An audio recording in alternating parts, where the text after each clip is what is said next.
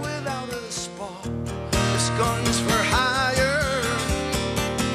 Even if we're just dancing in the dark.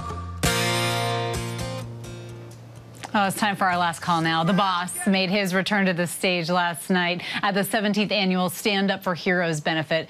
The organization shines a light on the service and the sacrifice of veterans. And last night, the star-studded event raised awareness and over $14 million for the Bob Woodruff Foundation, whose mission is to ensure that our nation's veterans and the service members and their families have stable and successful futures. I want to bring back our panel, John, Christina, and LZ. Yeah, that was a fantastic event, and Springsteen is just a rock and roll treasure, and no doubt that, it's no surprise he was there. I can't wait to see him again in April and then again in May, and I'm going to see him as many times as I possibly can before he hangs it up. But he was my icon in high school, and he still is today. I love that guy. He's a great rocker. I actually, Christina, I think I had a cassette tape of Bruce Springsteen's. Do you remember what those were? Yes, I do. Mixtapes, probably even.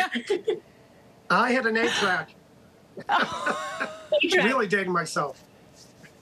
Well, it doesn't matter what kind of medium you listen to him on. His music is amazing. And more than anything, I think if not only is his music amazing, but he as a person is amazing. The fact that he has not been performing to come out and do this, I just think speaks volumes to the kind of person that he is, always standing up for the little guy, and just doing it with so much humility and grace, like treasure, as you said.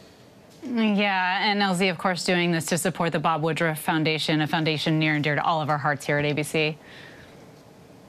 Yeah, absolutely. I actually just lecturing about Bob Woodruff to my class last week, as a matter of fact, that we were talking about covering the war and the dangers of journalism.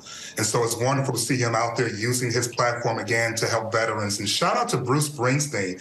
I mean, I'm a John Cougar Mellencamp fan, and you can tell my age because I threw in the Cougar in the middle there. But I love seeing 74-year-old Bruce Springsteen still not just doing his music, but also doing the other things outside of his music that really matters to him.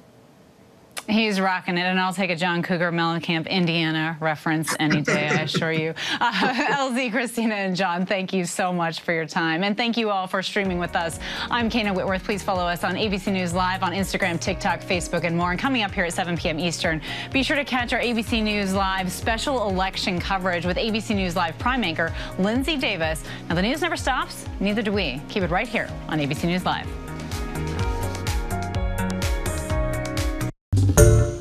Hi everyone, George Stephanopoulos here. Thanks for checking out the ABC News YouTube channel. If you'd like to get more videos, show highlights, and watch live event coverage, click on the right over here to subscribe to our channel, and don't forget to download the ABC News app for breaking news alerts. Thanks for watching.